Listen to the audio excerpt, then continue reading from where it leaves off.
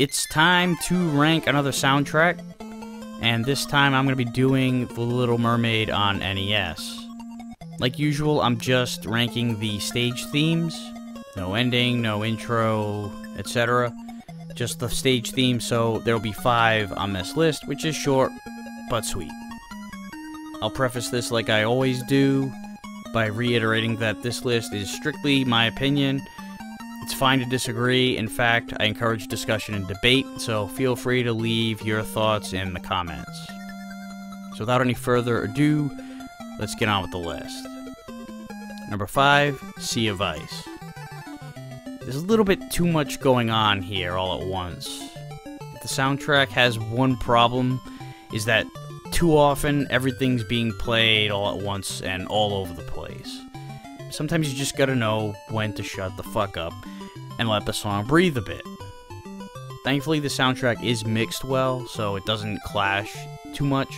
The instrument that's supposed to be out front is significantly more out front, but despite the good job of volumizing, all those instruments can still be heard, and they don't need to be.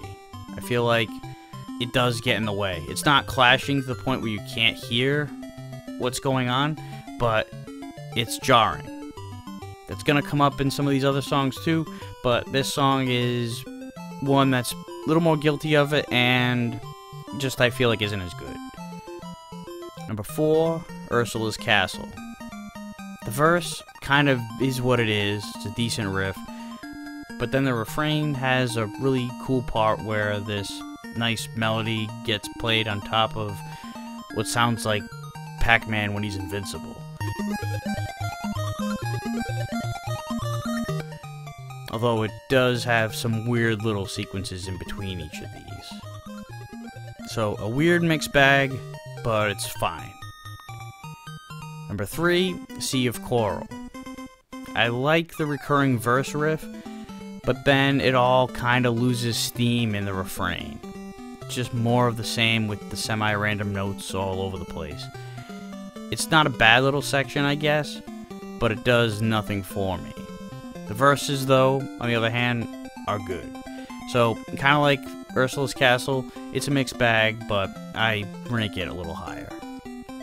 Number 2, Undersea Volcano.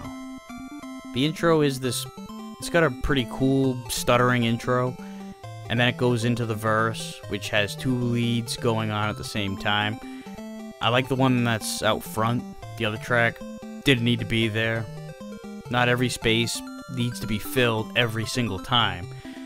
You know, it's not the only song on the soundtrack that does this, but I do like that lead melody in the verse, and the refrain is decent, so it's pretty good overall. And number 1, Sunken Ship. The intro has a choppy riff that flows well into the main verse.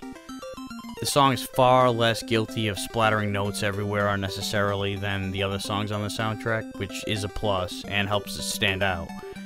None of the sections are amazing, but it's pretty good all the way throughout. It's a nice, consistent flow. It doesn't have those flaws sprinkled in that hold back some of these other songs, and I actually quite like the abrupt transition back into the intro.